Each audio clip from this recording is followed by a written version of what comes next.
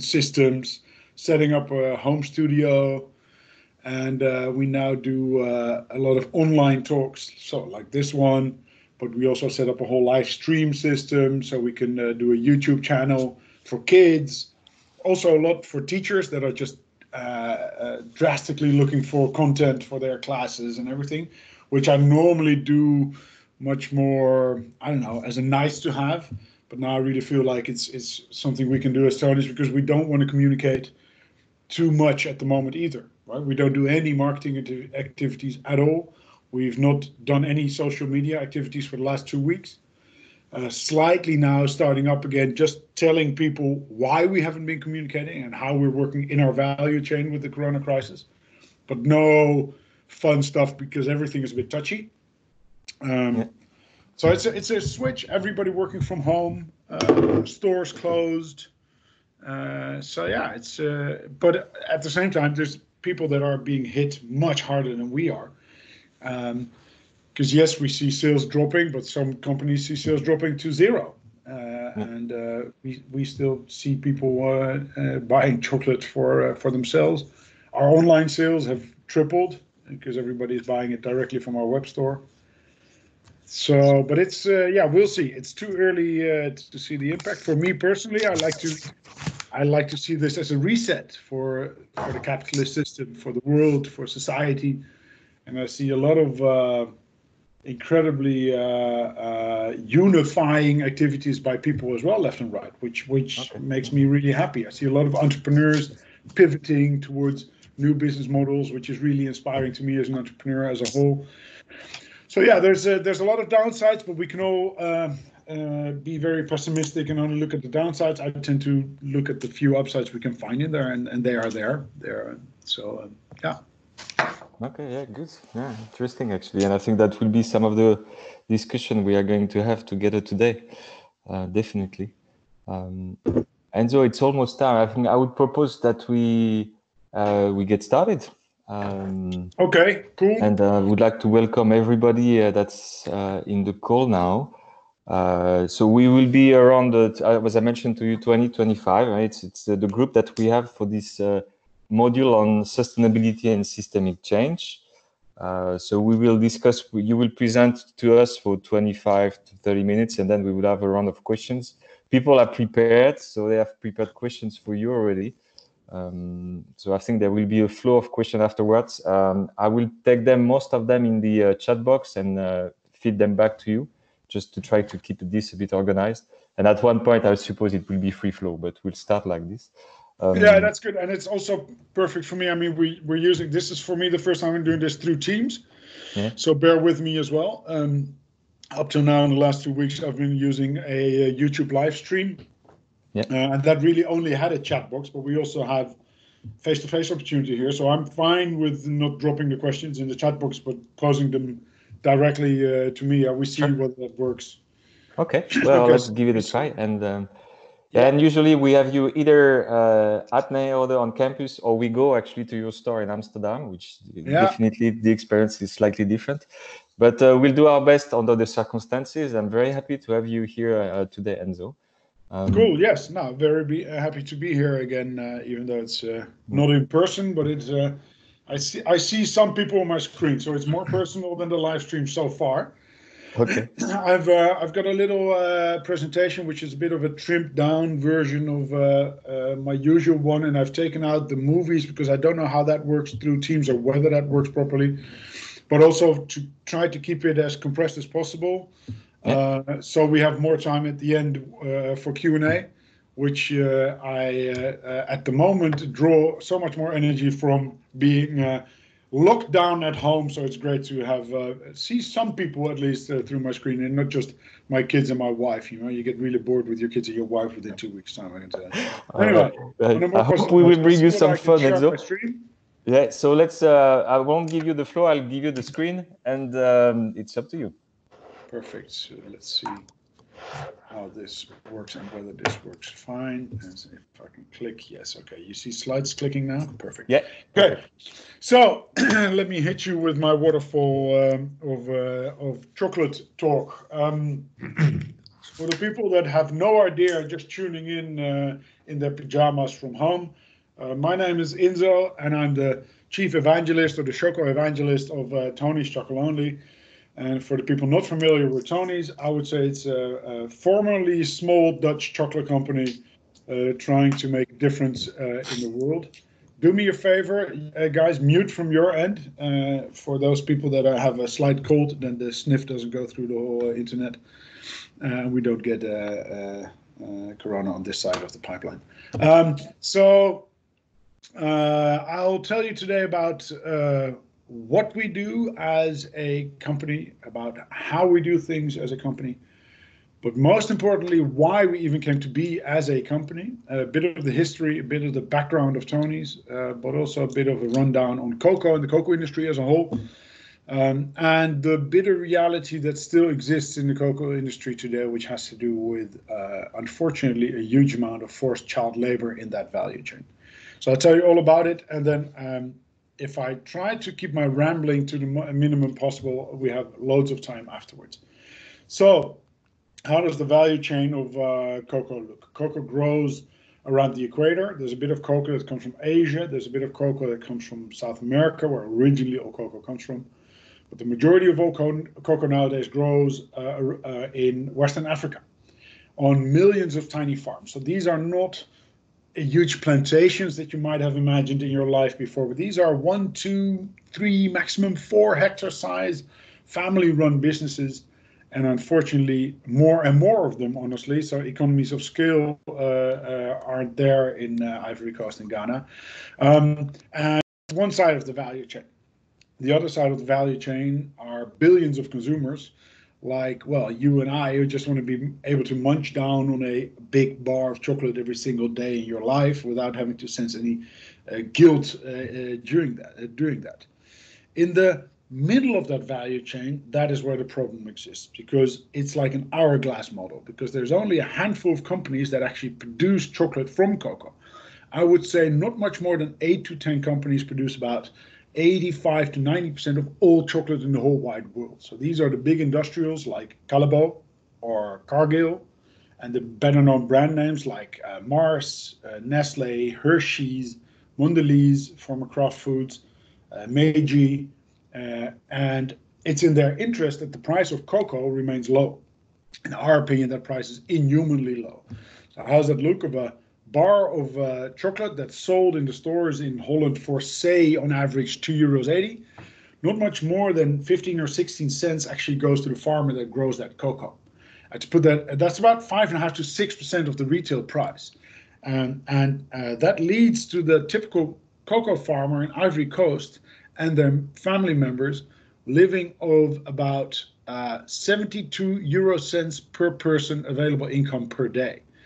72 euro cents, for the smart people on the other side of the line, is not even a third of the living income level that's stated at €2.40 for Ivory Coast, let alone the extreme poverty line, which is stated at €1.79 per person per day in Ivory Coast. So it is an unworkable and utterly unequally divided value chain, I would say.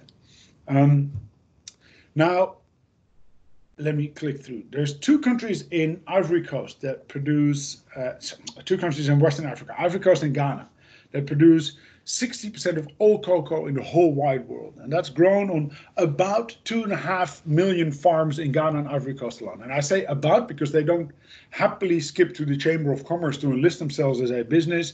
But Tulane University does research on this regularly, and their last report was 2.5 million cocoa farms in Ghana and Ivory Coast alone. And on those farms, there's 2.3 million children that work there, of which 90% work under illegal circumstances. So that means that these kids work with heavy machinery, work with chemicals, work with, or walk around with big, sharp machetes. For example, at the age of 6, 7, 8 years old, go around carrying bags of cocoa beans that weigh 60 kilos per bag. And it's very important to know that this is not just illegal according to International Labour Organization standards, but also illegal according to local law in Ivory Coast and Ghana. And at least 30,000 children are subject to something that we call modern slavery. So these are kids that do unpaid forced labor outside of the family environment, are lured from neighboring countries like Burkina Faso under false pretenses, like we're going to educate you to become a cocoa farmer, you'll be able to send home some money, etc. These kids sometimes disappear in that industry. Now, in 2001, there were two American senators called Harkin and Engel that set up the Harkin and Engel Protocol, which was meant to eradicate the worst forms of forced child labor from the value chain of cocoa within 5 years' time. And the Harkin and Engel Protocol was signed by all of the CEOs of the big chocolate companies that I just mentioned. And then you think you're there, hit it on the head, fix it. Unfortunately, the Harkin and Engel Protocol was and is a so-called non-binding agreement. And I can tell you, non-binding agreements don't get you anywhere. And it shows because now, almost 20 years down the line, none of the goals in the Harkin and Engel Protocol have been achieved. None of the big chocolate firms are actually taking up the responsibility of fixing their own systems, and nothing has changed. 5 years after signing the Harkin and Engel Protocol, there was a Dutch television show called Keuringsdienst van Waarde. And for the people that don't know it, it's like an investigative journalistic program looking at the reality behind, let me put this in blunt Dutch, some bullshit of food marketing that goes around. And the journalist Teun van de Keuken was shocked when he realized that nothing had changed. Almost at the end of the first term, 5-year term of the Harkin and Engel Protocol, nothing had changed in the cocoa industry. Even worse, nothing had been done towards change in the industry. So it was just a fake. But Teun, well, you know, the average Dutch guy gets quickly angry really quickly, and Teun is like an exponential version of the average Dutch guy. So Teun was utterly pissed off when none of these players wanted to speak to him on camera. And there's a lovely part of that in our documentary that you can see where Teun gets angry outside of the gates of Barry Callebaut, where they didn't want to speak to him. Callebaut, that is now one of our biggest partners to do this with, honestly. So Teun, because none of these people wanted to speak to him, so he didn't have the footage to make a proper television show, came up with a smart move. And Teun bought 10 different bars of different brands of chocolate, which he was sure that somewhere in the value chain had been forced child labor. And he put a camera on himself, and he took a bite of each and every of those bars, and he called the international alarm number 112, and he said, "Hello, my name is Teun van de Keuken, and I want to turn myself in as a chocolate criminal."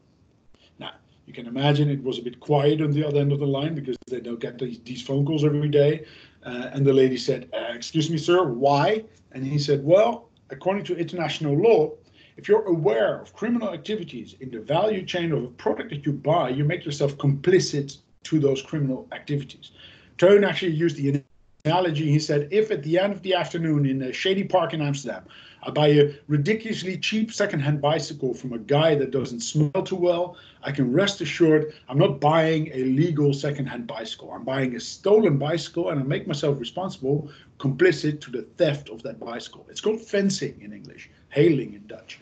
And so by buying and consuming chocolate, of which I know, or so reasoned Teun on the phone, of which I know that there's forced child labor in that value chain, I make myself complicit to financing modern slavery. And that's illegal, so you have to come and arrest me.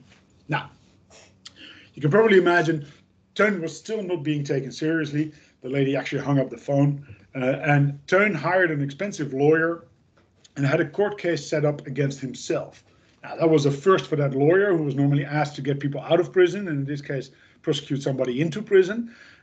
But it was a brilliant move by Teun, because if Teun, working for a small production company, would have sued any of these big chocolate players, he probably even wouldn't get to a court case, right? He'd have a platoon of lawyers on his doorstep the next day, and they would wait it out and test his patience. And in this case, they could only watch and stand by and see what the verdict of the judge would be. They would have to abide by that verdict. Now, unfortunately, after a lengthy pre-trial, the judge said, "Mr. van de Keuken, Mr. from the kitchen, morally, you're completely right, but legally, I can't prosecute you because I can't prove the causality, the direct relationship between the bars that you ate and the beans that were picked by Co Herman, a former child slave who was flown in as a witness in that court case." And then we realized something that still up to today, very few people know, that if you buy a 100% fair trade bar of chocolate, you cannot rest assured that there's 100% fair trade cocoa beans processed in that bar of chocolate. Because cocoa is and has always been a so-called mass balance product. So all cocoa beans, certified or not, are thrown on a big heap, the world market, and from the back end of the world market, the cocoa or the chocolate producers buy their cocoa beans. And that's convenient for them, because if you then ask them, is there any forced child labor in your value chains, they will say, we don't know, because we don't know where the beans come from. That is how the system works. Now, if you tell a guy like Teun van der Keuken, that is how the system works, and I just explained how easily Dutch people get angry and how Teun is an extension of that, then you get Teun really on the barricades, and Teun said, you know, fuck that system. I'll change the system from within. And he started his own little chocolate company called Tony's Chocolonely. Tony's, the international name for Teun, which is unpronounceable for the average foreigner, and Chocolonely for his lonely battle in the chocolate industry. Hence the unpronounceable brand name that we still go by today. And everybody on the other end of the line is excused for having pronounced Tony Chocolonely wrong over the last 15 years. I would say 80% of the Dutch always talk about Tony Chocolonely. And it can be even worse, because last year I was once introduced at a conference as Ynzo from Toko Choco Loco. I'm like, okay, that dude could have done his homework a bit better. But anyway, Tony's Chocolonely was born, a small chocolate company, but with a huge mission to not only make our own chocolate 100% slave-free, but to make all chocolate worldwide 100% slave-free. We had 5,000 bars made, thinking we could run a proper grown-up company with a stock of 5,000 bars. We had no idea how any business worked, because, I mean, we came from a journalistic background. In the first morning that we launched, we sold and pre-sold more than 13,000 bars. So we were out of our stock within an hour's time. We obviously hit a nerve with the Dutch consumer that was longing for a product to indulge themselves while still being able to do something good for the world and society around them, honestly. So some expensive consultants might call that a latent consumer demand. We just figured people were looking for a nice chocolate bar. And for the people that are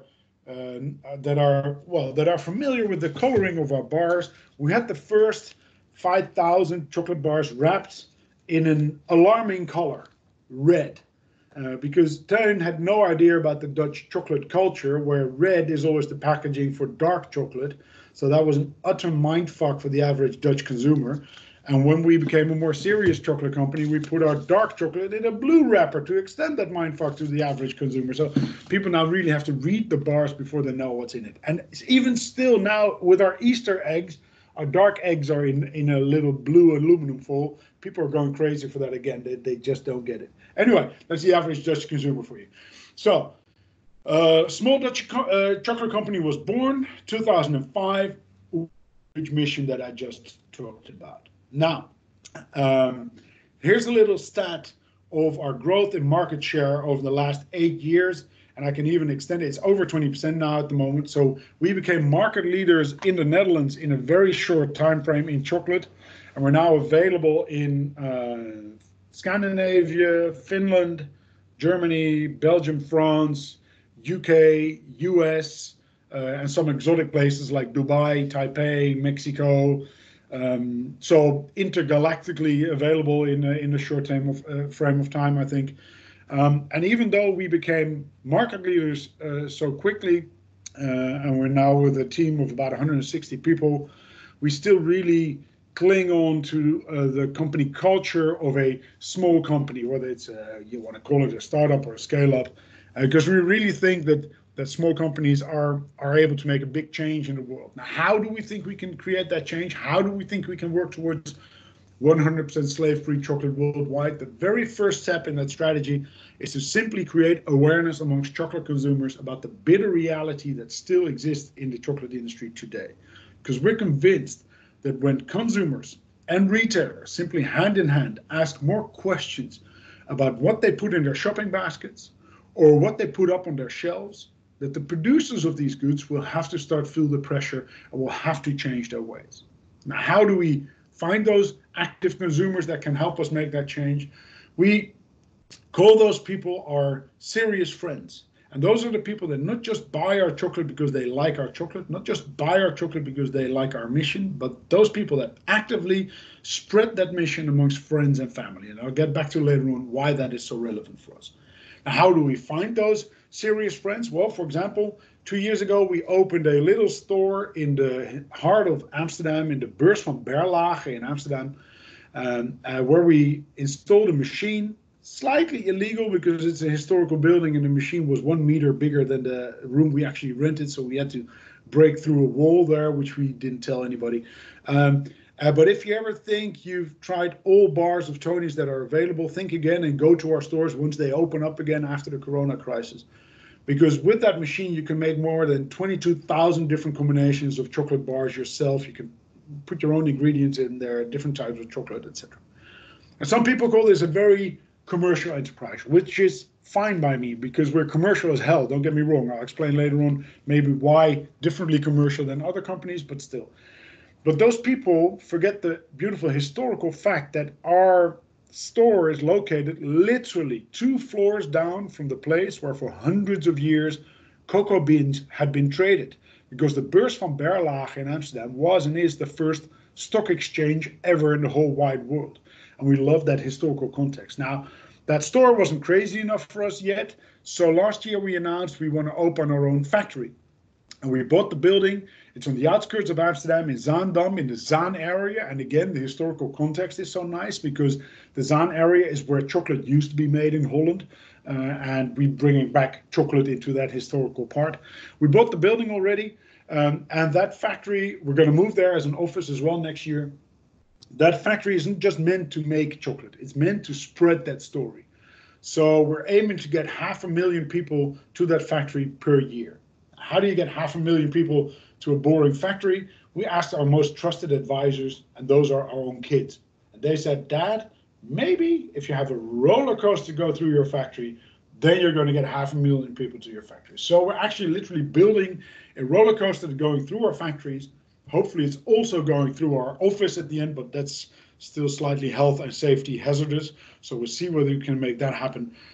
But it's there to create awareness. And why do we want to create this awareness? Not just to sell chocolate. At this moment, we're really focused on upping the pressure on the governments of all EU member states and the government of the US to really make sure that there's laws in place, but also those laws are enforced to make sure that organizations legally take their responsibility for any form of human rights violations in their value chain and that they can prove that they aren't there. So no forced child labor at all.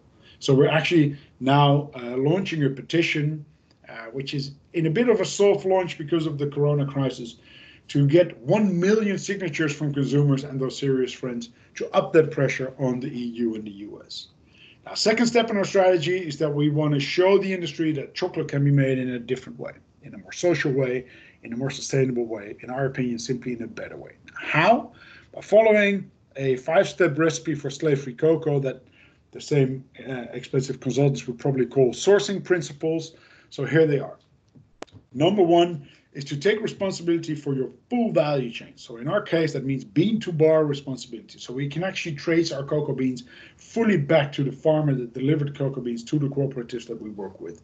We now work with 7 cooperatives in Ghana and Ivory Coast with more than 6,638 farmers in those 2 countries.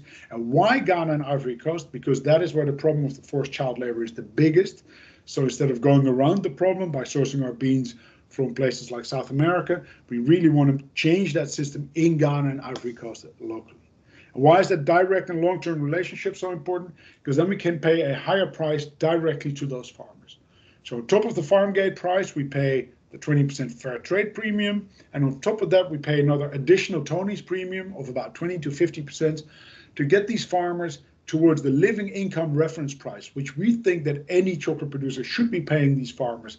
We established that price last year together with fair trade, and a living income, in my opinion, doesn't mean much different than that you're able as a farmer to have a roof over your head, feed your whole family, send your kids to school, which we find essential, and hopefully invest a little bit in your farm to get into a positive vicious spiral upwards.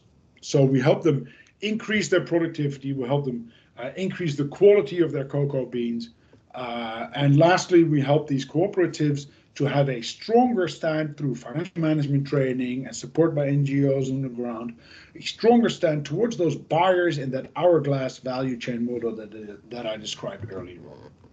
Now, the last step in our strategy is that we want other organizations and we want to inspire other organizations to copy our business model and hopefully even improve on our business model. Last year, we had really good news that now all private label Albert Heijn chocolates, so all Delicata chocolate, and Albert Heijn is the biggest retailer in the Netherlands, is now sourced through the same 5 principles that I just described. And why was that such great news? Because the Albert Heijn chocolate and our chocolate is both made by Barry Callebaut. And by combining those 2 volumes, Barry Callebaut now reaches a volume that they can roll this out to any brand that they make chocolate for. Why is that so relevant? Because Barry Callebaut simply is the biggest chocolate producer in the whole wide world. And if they can do it, there's no excuse for anybody else to say we can't do it. Now, we could have become an NGO, we could have become an activist. We chose to become a commercial chocolate brand, changing that system from within. Some people might call us a social enterprise, which on the one hand I find fine, because for us, financial success isn't a goal. Financial success, don't get us wrong, we're commercial as hell, but financial success is a means towards a goal. The goal for us is crystal clear. It's 100% slave-free chocolate worldwide. But I'm starting to oppose more and more calling ourselves or even being called a social enterprise, because I'm starting to see that people then see you as if you're in this niche of philanthropy businesses. And I actually want to show regular mainstream entrepreneurship that when you're financially successful, you simply have a moral obligation towards the society and planet around you. And now more than ever in these times, I would say, to do something good with your financial success and do something good for that society and planet around you. So I would say regular entrepreneurs have just been slightly confused over the last 2-3 generations, and we should move back to a system where entrepreneurship in itself is social in its core. We can discuss later on again. So we always say we're crazy about chocolate, but we're serious about people. Now, we're pretty damn crazy about chocolate, right? I mean, 15 years ago in Holland, you had 4 types of chocolate: white, milk, dark, and something with nuts sprinkled into it. We have about 25 to 30 different recipes at the moment. I don't know whether you tasted our Easter egg bar already with marzipan, and it's just crack cocaine to a choco junkie like me.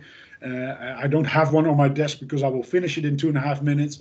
And that's about 2.5 hours of cycling to get rid of the same 1,100 calories again. So anyway, crazy about chocolate. If you walk into our office, any of our offices, once they are open again, the first thing you always see is that kitchen where Ava and Celine come up with the craziest recipes every day.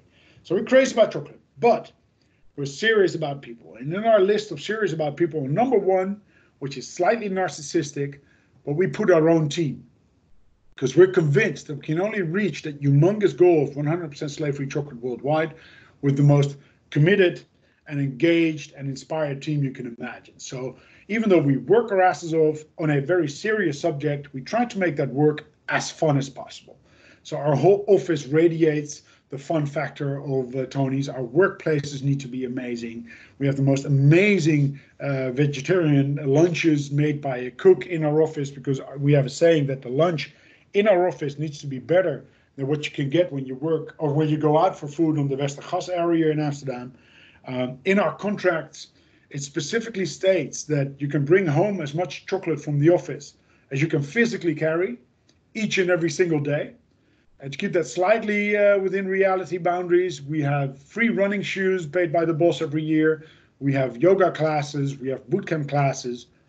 Do you guys know what a BMI is? A body mass index?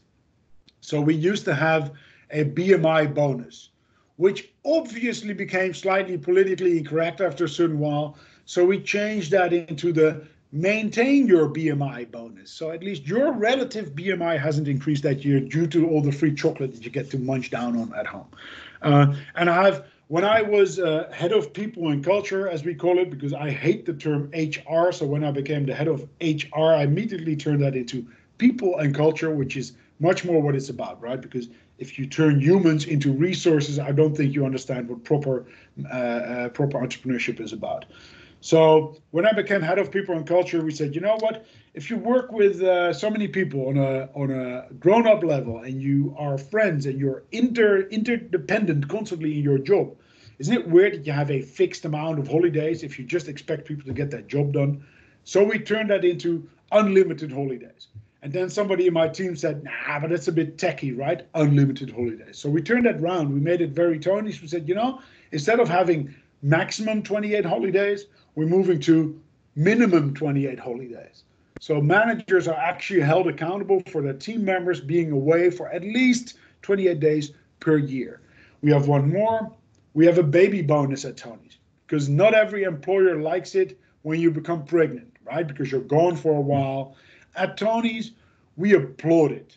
So if you have a child whilst working at Tony's, on the day of birth, you get €1,000 cash in your hands.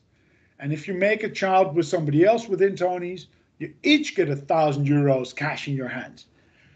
And that seriously, if you then call your child Tony, you get another €1,000 cash in your hands. So it's a business model to make Tony's, at Tony's, with Tony's during work time. It gives a totally different twist to the Friday afternoon drinks, I can tell you.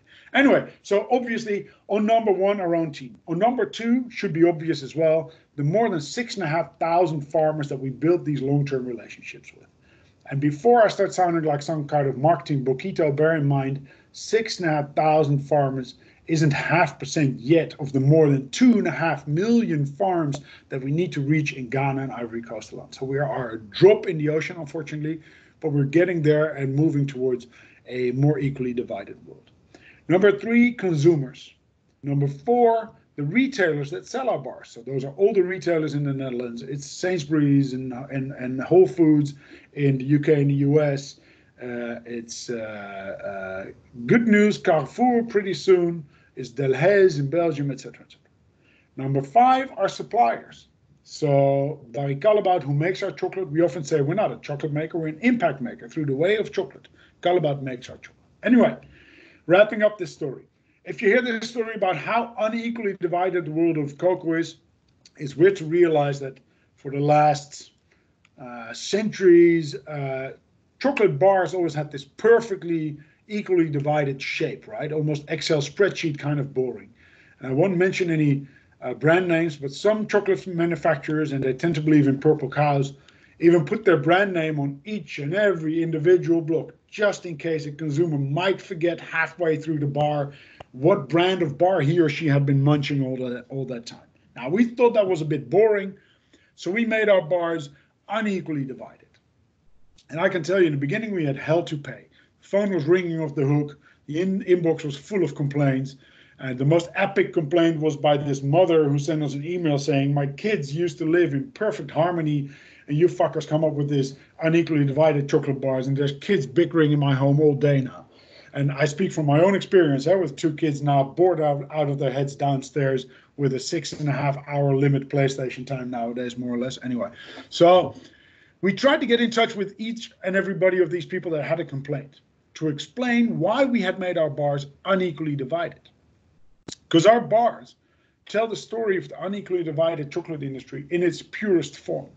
Our bars actually become a discussion piece. If you open a bar of Tony's at the dinner table with somebody next to you that doesn't know this story, you're going to have to explain this story, because they will ask you, why is that thing so annoyingly unequally divided? Now, why is that relevant? Because we have never paid a single cent to paid media. So we became market leaders and are available worldwide without paying a single cent in advertising or commercials ever. It's all been word of mouth through our brand ambassadors, and slightly different way of marketing, I think. Now, not too many people know that we managed to hide the map of Western Africa in our bars, showing the origin of the cocoa beans and the pride that we have of the strong farmers that we work with in Ghana and Ivory Coast. And this, ladies and gentlemen, is in a slightly extended nutshell how we think a small company can make a huge dent in a rusted down industry, because we are convinced that by ourselves we can make our chocolate 100% slave free, but only together with the rest of the industry, with the cocoa farmers, with governments, with the serious friends that we collect, and the retailers, can we actually make sure that all chocolate worldwide becomes 100% slave free. Now I'm going to leave you before we do a hours long Q&A, which I'm up for. I'm going to leave you with a wise saying from a wise French dude, Jean-Paul Sartre, who once said, once you know something and you're aware, you're responsible. And when you're responsible, it's upon you to act upon that responsibility.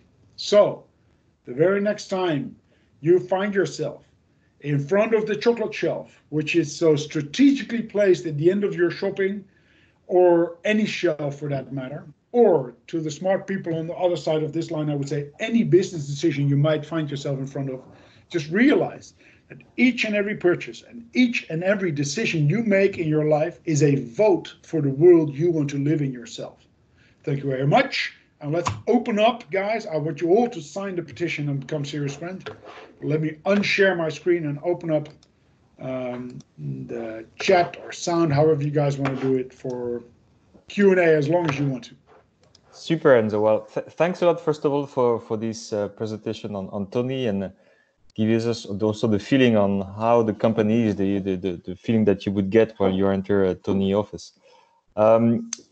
On the questions, I've got quite a number in the chat, so I will first relay some of them in the chat, and then after those questions, please. Chat? I should be able to see those too, right? Yeah.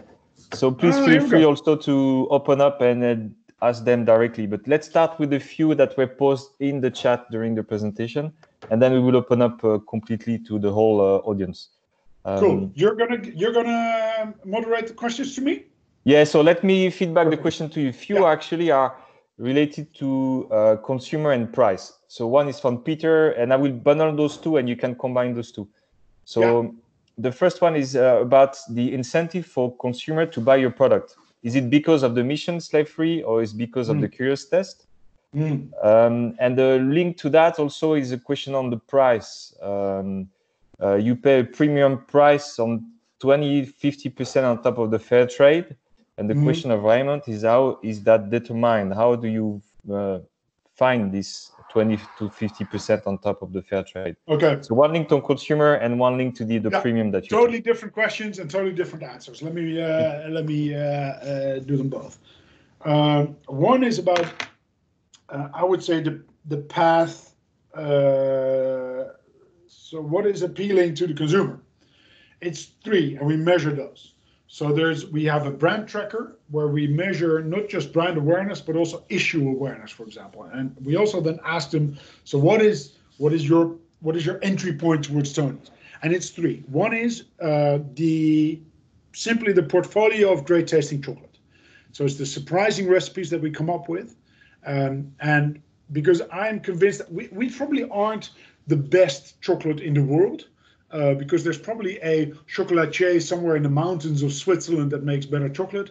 But I would tend to debate that we might be the best chocolate on shelf, right? With the amount of recipes and tasting chocolate we have. If you look at the shelves in the Netherlands now, it used to be very boring. And now other brands are starting to copy this constant taste innovation that we have shown in the last 15 years. Which is great, because together we can change the industry. I mean, I like competition because it's not about competition, it's about changing the whole industry. The second in that way towards Tony's is our mission, indeed. So people that directly hook up to the mission of Tony's. What you often see, though, if, for example, during the lectures and the talks I give on stage, is that consumers come up to me and they say, I always knew about Tony's. I knew about the fact that they were, or you guys are sustainable or maybe organic and fair trade, but I had no idea about this story behind the brand. So that is interesting. They get to us and sometimes not even know what we're completely about. And then the third one is our communication, our packaging, our look and feel, our the touch of the paper on the outside of the bars, the bulkiness of the bars, the unequally divided bars, so the whole style of Tony's, I would say. So that's 3 pass, and it's more or less 1/3, 1/3, 1/3 divide. Yeah. Now, the next question was about the pricing. What we do is we used to always calculate a sort of equilibrium. How much more premium can we pay, which is necessary for the farmers to get towards a living income, and still is a scalable business model to copy for different brands. Because if we go bam full on with €1 premium, then every brand will say, we're not doing this, and then we don't create any traction. And if we would do too little, then it's not in the benefit of the farmers at the other end of the value chain. But last year, we slightly made a change there. We actually started, together with Fair Trade and also Oxfam, started calculating the living income reference price, which is really the price that we create. And you can look up the whole reasoning behind it on our website. Which really has to do with what price would you need to pay within that 5-step sourcing principle that we have, because a higher price is only one part. That is our obligation, I think, as a industry. But there's also an obligation for the farmer to increase their volumes, for example, their yield on their fields, which is very low in Ghana and Ivory Coast compared to, say, South America, for example. And with a bit of different farming practices, they can up their whole yield. So the living income reference price is what we establish in a calculation together with Fair Trade. That is hopefully the answer to that question. Yeah, very good. Thanks, Ynzo. Right. So that was on consumer price. There is a couple of questions also on more. Let me elaborate for 1 second on that, though. Yeah. Because some people then say, "Don't you outprice yourself? Aren't you expensive?" And I first of all tend to debate. We are not much more expensive. We have bigger bars, right? So the average bar in Holland is 100 grams. Our bars are 180 grams. So it's quickly perceived as more expensive. But if you then go per gram, if you would then still consider Tony's much more expensive, I would say the other ones are too cheap. And the only way you can get that cheap chocolate is by having unpaid forced labor in your value chain. And it showed because once Albert Heijn switched to the 5 sourcing principles, their Delicata bars didn't become much more expensive than 8 or 10 cents consumer price increase. And the industry, so the bank in the candy industry normally demands about 25 to 30% net profit. We have 3 very clear KPIs. And even though I absolutely hate the word KPI, because I always say that every time you use the word KPI, a puppy dies somewhere in the world. So I'm about to kill my 4th puppy. We have 3 very clear KPIs. One is a 50% year-on-year growth, which we maintained until 2 years ago when we became market leaders in the Netherlands, and our international expansion hasn't been able to go that fast that we still maintain 25 or 50% growth, even though we had 26% growth last year, which is still amazing for a company after 15 years, but it was a bit too low in our opinion. The second one is 40% gross margin, which we've managed to maintain even in the last 2 years. And the third is at least 4% net profit, which is very tight, honestly, compared to the 25 to 30% net profit that the banks want us to make. But it's more than enough for us to please the shareholders, but also maintain a equally divided value chain and a fair price to the farmers in the beginning of the value chain. So that is important to know as well. Oh, super, thanks, Ynzo. And I will take, I saw that Lieke has posed 2 questions, so I will take the question of Lieke, and then I will ask a few participants to just add the question themselves, that we start to have a bit more interaction on it between the 2 of us. Cool. So that will be, so I will take the question of Lieke, and then I will ask a few of you, Willem, Raymond, that you will be able to ask your question directly like this, that will generate interaction. So let me take the 2 questions of Lieke there. One is on the system in Ghana and Ivory Coast. How do you actually change the system there? And can you give us some examples on how do you do it locally? And the other question of Lieke is on the methodology of true price. Do you use that also in your company? Yeah. Yes and yes. Again, 2 questions. Smart move, put 2 in. The first is systemic change. Now, I remember the first time I went to Ivory Coast. My good friend and value chain director then, Arjen Boekholt, told me, Ynzo, don't expect beautiful white cottages with rose gardens around them with the farmers that we work with now, right? The system has been so draining and unequal and so shitty, I would say, that it's a level of poverty that you can hardly imagine in Ivory Coast and Ghana at the farmers that grow these cocoa beans. Um, and what you see is a part that's unmeasurable. So once you start working with these farmers, and it takes a long time to actually have this change coming through. But what you see is an increase in pride, an increase in fairness in how quickly they are paid. Um, and that is important for me. That's a very untangible change. But once you start working with more Anglo-Saxon countries, you need much more proof of the pudding, so to speak. So much more Excel spreadsheet proof to show the change. So what we have is, over the course of the last 5 years, we started having a certain set of non-financial KPIs. They're back again. That are audited by PricewaterhouseCoopers in our annual report. And I would really encourage you to download it or get one from our stores, a hard copy when they're open again. That talks about all of these non-financial KPIs, which is, for example, the traceable cocoa beans, the amount of incidents of child labor that we ran into. So that is the whole auditing part. There's also a system that we're putting in place for example, together with Nestle in the International Cocoa Initiative, and we are implemented or have now implemented in all cooperatives and all the farms that we work with. That's called the Child Labor Monitoring and Remediation System, which is an important cultural change on the ground as well, because it used to be just fair trade. And what you then saw is that farmers would try to cover up any form of child labor incident that we would run into, because they would be afraid to lose their fair trade certification and therefore their fair trade premium. The change that the Child Labor Monitoring and Remediation System, the CLMRS, makes is that they go around, farmers, locals go around the farmers and kids and interview them constantly. So are you going to school? How's the environment that you work in? What are the circumstances? And they log it into semi-smartphones, I would say, into a system where we can then help them remediate those incidents. And what we want to do is uncover these incidents. So it's a cultural change on the ground for these farmers to step forward and come up with, listen, I have a problem, help me remediate it. An example is we ran into a couple of kids working on a farm that were working there, and we asked them what's happening. And they told us that their parents had died and that grandma had taken over the farm, but grandma couldn't run the farm without the kids. So we then start speaking to the cooperative. Listen, guys, you guys need to help grandma until the age that the kids can actually personally decide whether they want to take over the farm or not.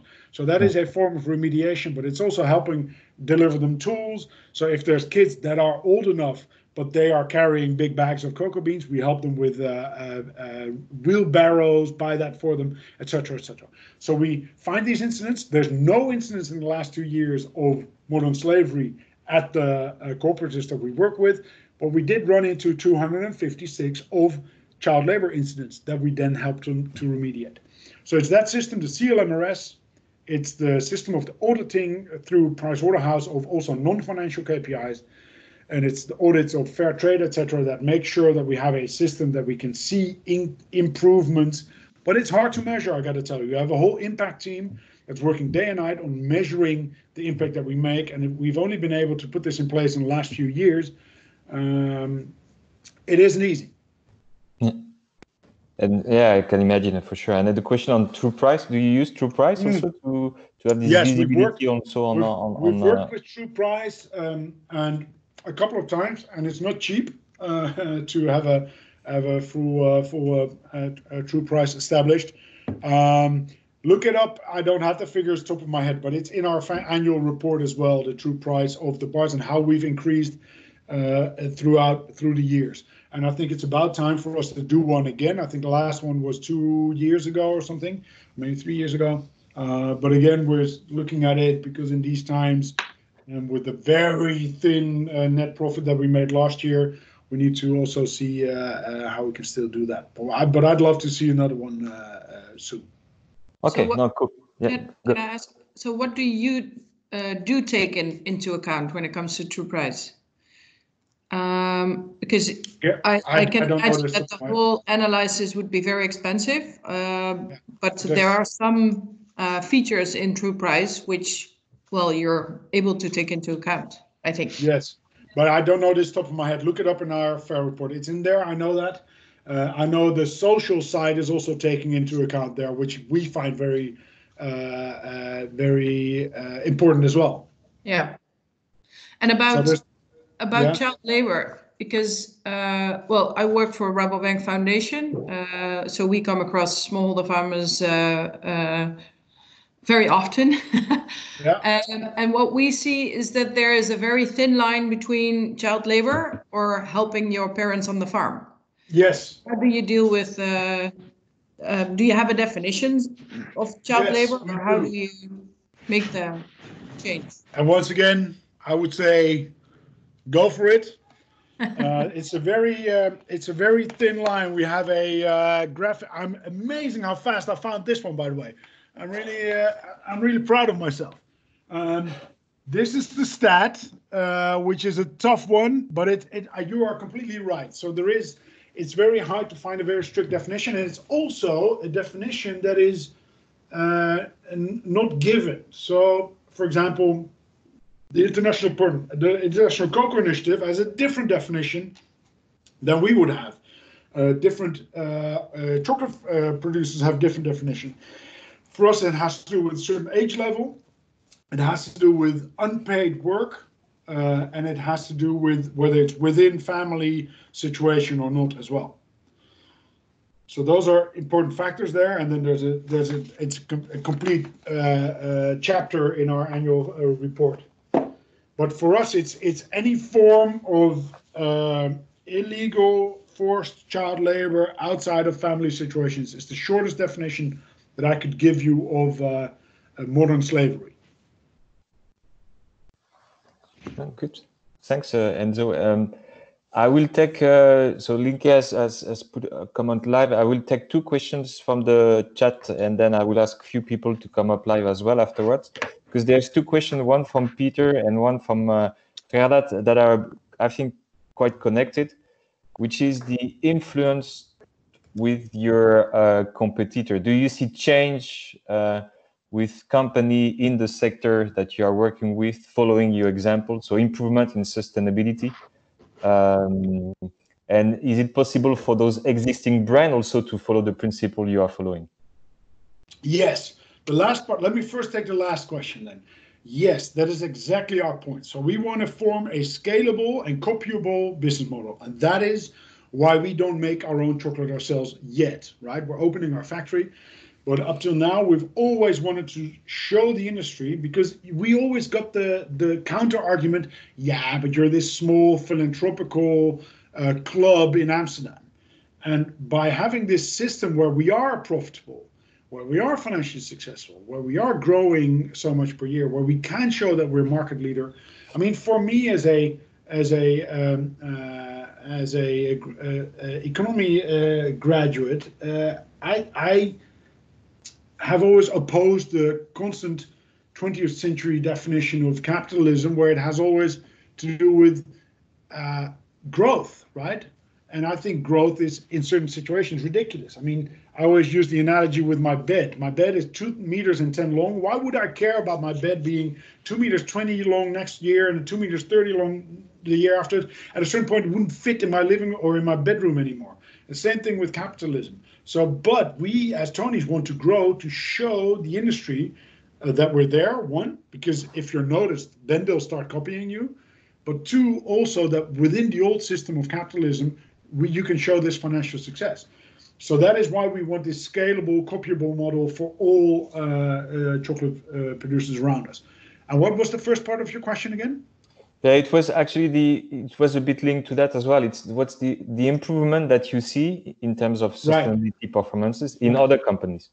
Right. Well, it's hard to pretend or to assume or presume that we would have any influence so far. But if you look at the sustainability programs of other chocolate manufacturers, you see more and more of it.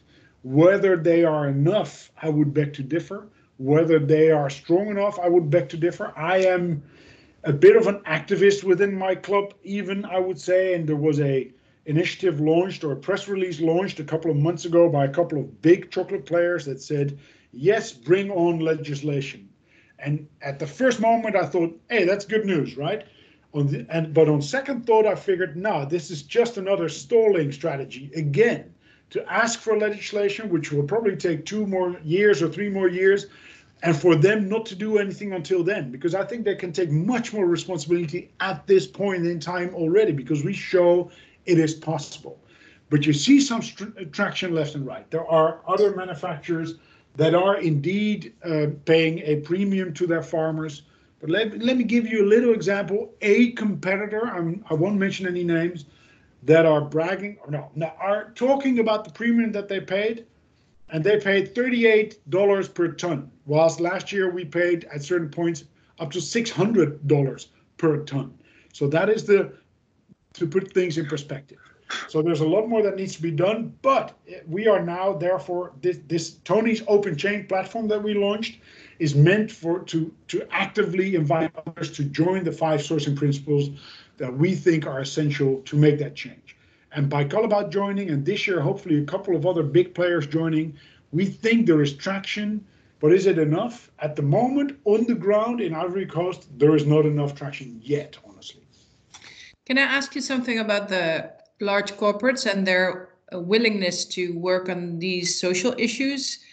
Because I think, because your mission is mainly about slave-free chocolate,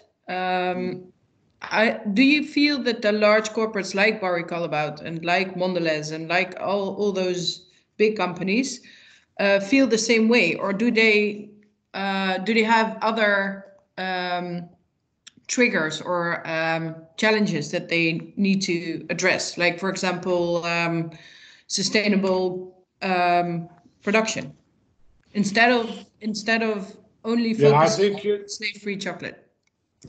It's an and though, it's not and or. So for example, the thing is, for us it's a spearhead, right? For us, the child slavery is something that we saw in the beginning that we just think is unacceptable, period. But around it, there's a much bigger strategy. So for example, the child labor comes from poverty. The poverty comes from the unequal division of value within that value chain.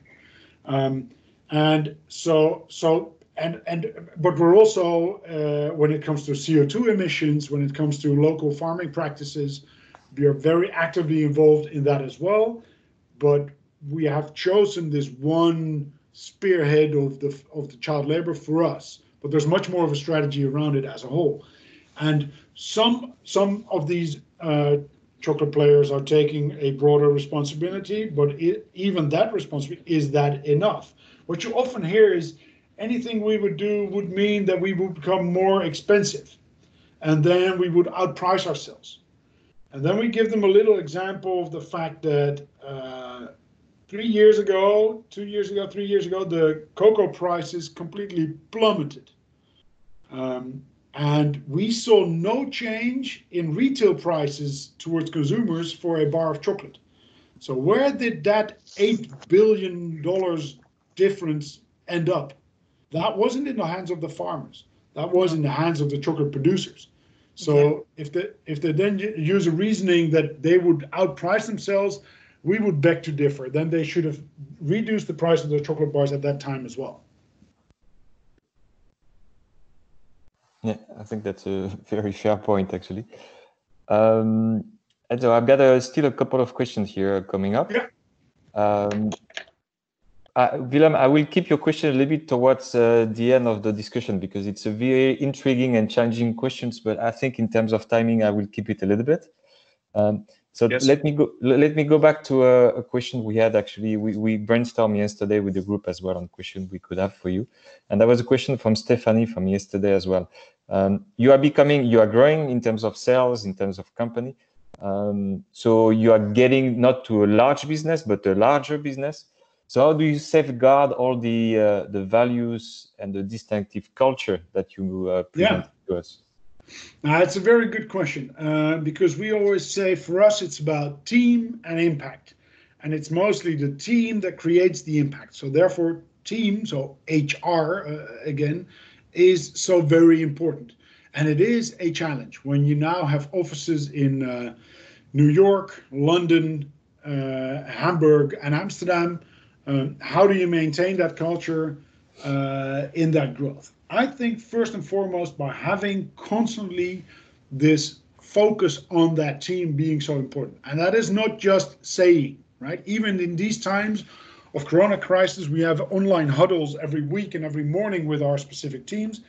And we constantly hammer on the fact that whatever happens, the most important is that team. So even our freelancers and the people that don't have a full-time contract, we said, no one is now leaving Tony's, right? We make sure of the team first, whether you're a freelancer, full-timer, part-timer, and then we'll see how we manage to fix that. So I say focus on team, and often I get then the question, yeah, but I need to make a profit. And I say, well, as Richard Branson would say, I became happy. I became successful because I'm happy. I'm not happy because I'm successful. And I also love his saying. He says, I don't focus on my consumers. I focus on happy employees because happy employees create happy customers. And by having this focus, which isn't money driven, but it's focus driven on team, it's effort. It's about focusing on the team. It's focusing on the culture, focusing on the mission. I mean, in the end, work happiness evolves around 3 pillars. It has to do with your personal purpose or your meaning that's linked to the purpose of the company, which is very clear and crystal clear in our company, I think. It has to do with personal relationships. So that is why we have, and it might sound stupid, but for us, lunch is an institute, right? Lunch at table with friends, and you talk about your job. You don't have a melted cheese in 5 minutes behind your laptop at Tony's. You take half an hour to just sit down with people. We have constant huddles in the morning now on Teams that has nothing to do with business, but just checking in with each other. How are you doing? How can we help? And it's about your personal progress. How can we help you as a person evolve and become happier within this company? So it's the focus on the team. And if I can get if you want to have a link that is slightly linked to money, though, a great example was at a certain point, we were 8 people big, and one of us got married in the Alps. So the whole marriage was in the Alps, and she had invited 2 other people from the team. And then the rest of the team said, fuck that, we'll go party crash in the Alps. So we drove to the Alps and we party crashed her marriage. And then next year, somebody at Tony's, when we were 12 people big, said, hey, but isn't it a tradition that we go skiing? So we created our own non-existing tradition from that moment. And we always, every year, go skiing with the whole team, which was going to be last week when we canceled it, obviously. And then we got a US team. And that was first based in Portland, Oregon. And there's already a bit of snow and mountains in Portland, Oregon. So we asked them, what do you guys want to do? You want to join us in the Alps, or are you going to create your own trip with the whole team? And they said, we're going to go surfing in San Diego every year. So they started the surf trip, and they came up with the financial estimate for the surf trip, and they sent it over to Hank Jan, our chief chocolate officer. And Hank Jan got the calculation, and he said, approved, but only when the budget is doubled, right? So he made a statement saying, oh, this is so important for us that you can only do it if you spend more money on it. Make it big, make it happen. And so our trips, our show academies, our quarterly meetings are very tonified and has such a focus on getting together as a team and also talking about the values that we have. So it's not just money and figures, sales figures. It's really about the 4 values that we have and the mission that we have on top of that. So I would say focus on team is what makes sure that we get to maintain this company culture that we have. And it's making sure that people are happy, happy people within our team. I absolutely hate the word job satisfaction. So if you work in a company that sends out employee satisfaction surveys, I would say the first thing you do is press delete, because satisfaction on a scale of 1 to 10 isn't much more than a 6 or a 6.5, right? I mean, it's about happiness that gets you to the 10. The first question that we ask in our biannual surveys is not how happy are you with your job, how happy are you with your team, with your lease car, with your laptop. The first question that we ask is simply, how happy are you, period. And what can we do to help you increase your personal happiness? Because I so do not believe in work-life balance anymore, right? In 2020, everything is intertwined, right? If work-life was a balance, that would mean that at work you're dead, right? Because that is the balance of life. And I think that's ridiculous. So it's all about work happiness and not job satisfaction and bullshit like that. That is my personal former HR opinion. I think that's a very strong statement. So thanks for sharing, Ynzo. That's pretty cool, actually. There is one question from Willem, which was one of the first questions asked, actually. But Willem, can you come online and ask your questions there? I think it's a very interesting question there. Yeah, sure, no problem at all. So thank you very much for the insightful lesson so far. Learned a lot, not only about chocolate and sustainability, but also how to organize a company. And this question is perhaps a bit too positive, but I wanted to know what will be your next target after the company has reached its goal of slave-free chocolate, because that will happen, obviously, at some point in time. What will be your next target? Well, it has to happen. Yes, I get this question often, I can tell you. It made me laugh because there's no such thing as a too positive question. But anyway, what will we do next? Honestly, if you look at I would be happy to become obsolete. As an entrepreneur, I strongly believe in the volcano of entrepreneurship. And that is how it should be, right? Things should explode at the top for new things to arise again. So maybe in the last decade, we should have let car manufacturers explode in the US, and we should let airline businesses explode on the top of the volcano instead of just maintaining them as they are. But that's my personal activist opinion. I am fine becoming obsolete in that sense, but I will be fine becoming obsolete when and only when we have reached our mission. So there's still a lot of forced child labor in the fashion industry, in the shipping industry, in the entertainment industry. I would be more than happy to become a fashion brand then and make Tony's onesies. Unfortunately, as you just heard, I heard I'm not too fashionable. So we're better at chocolate at the moment than in fashion, I would say.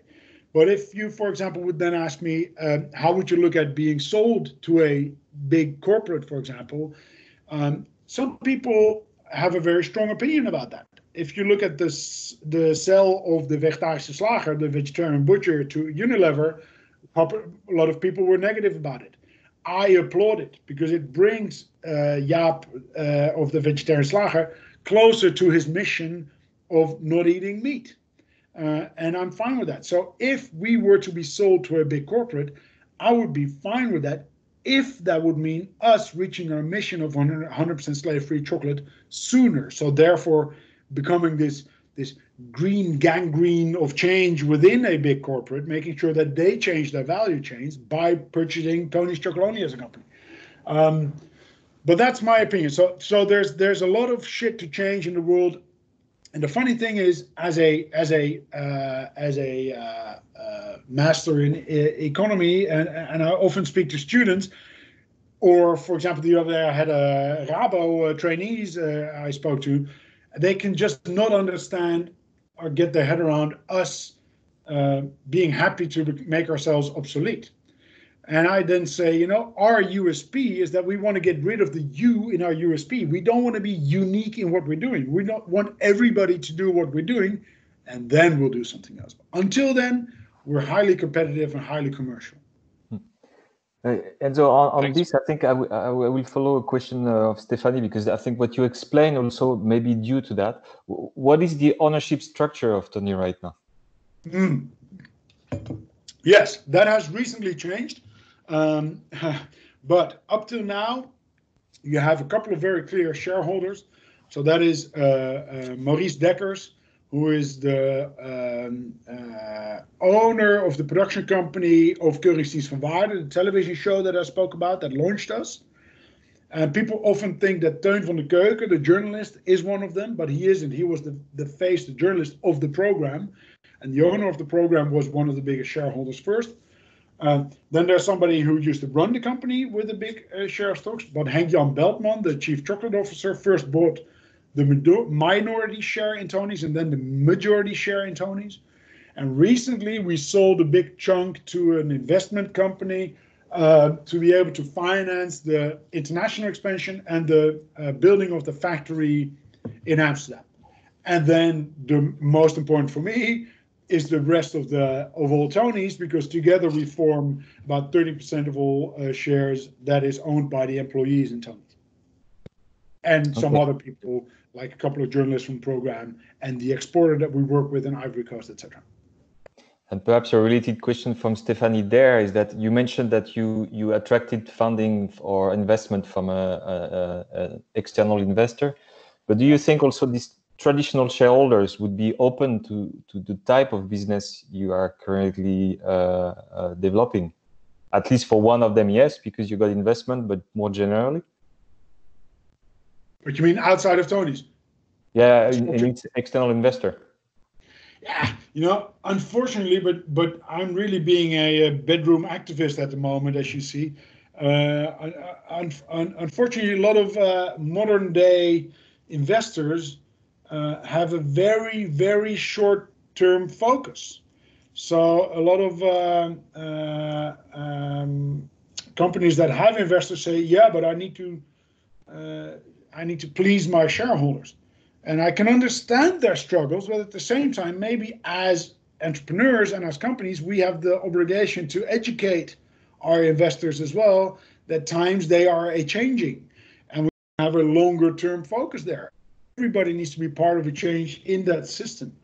And I think at this point in time, there isn't a clearer moment to see that we need to perhaps use this crisis to change that system from within. So, is it possible? Yes, it is possible. Is it hard? Yes, it is hard. Do we all need to change? Yes. Is it hard? And do investors have a more and more shorter term focus over the last 20 or 30 years? You see this in and out time span having become much shorter for investors. And maybe they need to extend that again and have a longer term focus towards a better planet and better society around them. Because what is shareholder value going to do for you if we fuck up this planet within a couple of generations? Yeah, close to zero, I suppose, but that's interesting. Perhaps we have time for a couple of more questions before we wrap up, but one on the factory that you are building in Amsterdam, Ynzo. What was the key reason for you to build this factory? Because right now you have a partner that makes the chocolate for you. What was the rationale to do this? Because it's quite an investment. You needed external investment to do this, so it was quite a choice in a strategy to do so. Yeah, we have, trust me, any decision within Tony's is also the beginning of a broad democratic discussion on this. So we still have also sometimes the critical discussion about the factory, obviously, because it's a big thing, it's for a company that does 70 million euros revenue with last year, we jokingly say 0 profit, 100% impact. But honestly, we made 2,600 euros profit last year, and we managed to drink that away in one evening as a team. It is a big investment to do more than 100 million investment into a factory, and I fully recognize that. But we see it as an essential part in really the first step in that strategy pyramid that I talked about, which is about creating awareness. This is really to create much more awareness amongst consumers about the bitter reality in the cocoa industry. We really want to have some sort of huge exhibition of how does that look, that value chain, because it's such an intransparent thing. And to have this factory with a whole experience and literally cocoa trees that will grow there in a greenhouse environment and showing how chocolate is made, we can educate many more consumers about this reality in the cocoa industry. It needs to really be an experience, a circus, a Disneyland of chocolate, where people will talk about worldwide. And it is also but that's only part of it, way for us to really directly make chocolate and show, and for us to have a factory to work with making chocolate. And it's also a part of it is also a crazy childhood dream by our chief chocolate officer that has always wanted to have this factory to show how this is made, and making us less dependent on those partners, even though we will still be working with partners externally as well. And also one of the partners in our factory is Callebaut as a chocolate producer. Okay, so that closed the loop then. Okay, very good. I made the last call for questions, Ynzo, and it seems that we are drying up the questions now. We are also almost on the middle of the hour, so I think it's time to wrap up as well. There's a good. I saw Raymond has a question here. What are your views? Oh yeah, it's on indeed. The 400 differential. Yeah, it's Raymond here. So yeah, no, it's a great question, Raymond. That I just you want to repeat it for the rest, or has the rest seen it? No, I can repeat it. So the Ghana and Ivory Coast together introduced what they call a living income differential, which basically indicates that the cocoa price will go up by $400 a ton, which should go to the farmers to improve their living income. Should go. I'm a banker at ABN AMRO. We bank a lot of the traders, including Callebaut, and we have a lot of discussions with our clients around this as well. So I just wanted to understand from your side, how do you view this? Do you see this as a good start, or do you see this as a political instrument while elections are coming up? The last one is a good question. Honestly, first of all, I'm a very simple man, and I'm a very activist entrepreneur. So the first moment I heard this, and this is for ages I've been saying, why don't these two countries form, or other cocoa producing countries form, a COPAC, right? The OPEC of cocoa. And then my impact team often pulled me back saying, Ynzo, we wish it was that simple. Because oil can be very easily funneled, right? Whilst cocoa can leave a country from 1,000 parts over the border, and it's impossible to form a COPAC. And then this happened, right? Ghana and Ivory Coast together said, you guys need to start paying a fairer price for the cocoa beans. And I applauded it. Unfortunately, the buyers on the other end, the big players, in the end said, no, we're not going to abide by this. And we have enough stock in Amsterdam Harbor. Well, they didn't say the last part, but we have enough stock to outdo your price pressure that you're putting on us now. And I see it as a potentially very good move for joining hands between the two biggest cocoa producing countries in the world, to show that something needs to change.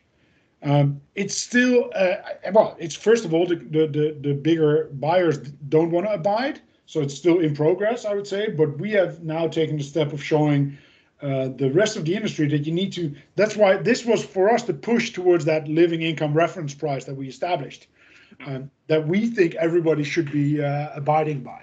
But it's still work in progress, honestly. But I think it was a good move initially by these by the countries to put this in place. That's my personal opinion about this, But it's it isn't as easy as I make it sound now. No. And then Raymond, very important, is the last part of what you said in your question as well. We have the same thing. Yes, great move by these governments, but we need to really keep a sharp eye on that premium, then really getting to the farmers, which is the most essential part, right? And that is not a given yet in these countries. Fantastic. No, I agree. Ynzo, I would like to wrap up the session and thank you. But by doing so, I would like to tell you a little bit about the underlying principle of our course here. We do a class on sustainability, and the underlying principle is that the most important work of today is highly systemic and deeply personal. And today you just showed us exactly that. Yeah, the example of the mission of Tony, which is highly systemic and the systemic change that you want to do. But by the energy that you brought, which I felt again, even online, so I can guarantee you it works, it's deeply personal. So thank you very much for that. I was looking for a way to give you a round of applause. I will find a way later on in Teams. So far, I haven't figured out, but for sure, thank you very much for being with us today, for sharing all those insights from Tony. We have a new session early June, obviously, hopefully face-to-face with the participant, and we will dive again in Tony. So there, I promise the team to bring real chocolate, and of course, I will bring Tony chocolate to the team. So we'll make guys. some. Thank you very much, all of you, for having me. Thank you very much, all of you, for joining.